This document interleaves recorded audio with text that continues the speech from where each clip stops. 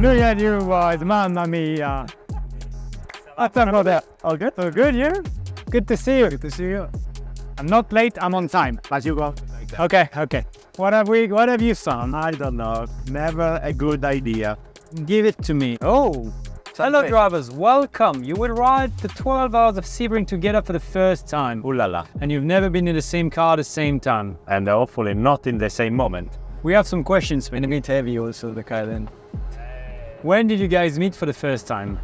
So with Matteo, that's an easy one. Easy one. I mean, the really first time I met you was in 2014 Formula 1 Grand Prix in Spa. I was a supporter actually. I mean, I was cheering for Romain. Now he's my team. Romain, dream come true. Exactly. Andrea, when did we meet the first time? I remember 2008, I think.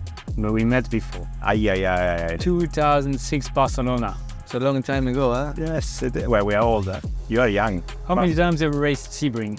This is going to be my 5th time. 12 hours I did twice before this, so I think like 4 or 5 times. Share a quick key ritual you have before hitting the track.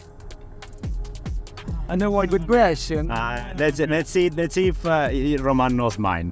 He bends his knees, puts his elbow inside of his knees, and he pushes them wide, a little bit like Valentino Rossi. Oh yeah?